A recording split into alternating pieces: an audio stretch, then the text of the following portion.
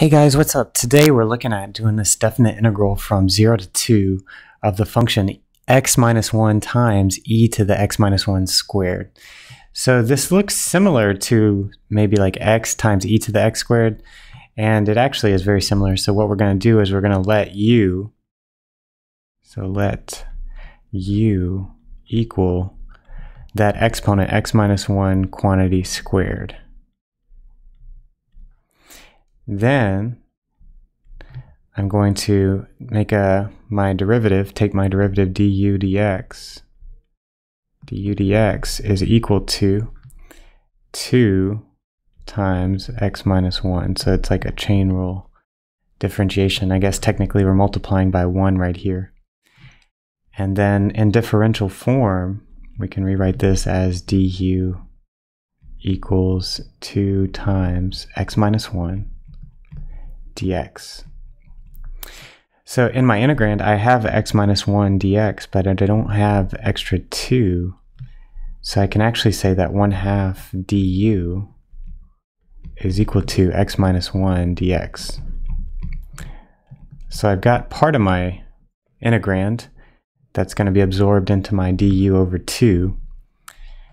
And then my function will be e to the u squared, or sorry, just e to the u times du over 2. Now all I've got left to do is change my bounds, and then I'll say if x equals 0, or if x equals 2, we'll start with the upper bound. If x equals 2, what happens to the variable u? Well, u is equal to, in this case, 2 minus 1 squared. So that's just 1 squared, which is 1. If x is equal to 0, the lower bound, my new lower bound for u will be 0 minus 1 squared, which is negative 1 squared, which is 1.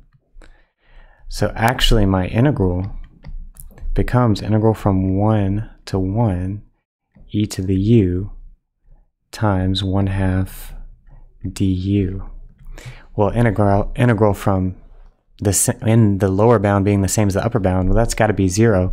I mean, you can work it out, and you'll see that it's going to be 1/2 e to the u from 1 to 1, which is e minus e. So that's 1/2 e minus e, which is just 0. So we would have known that actually already if we had just seen that it was like the same bound.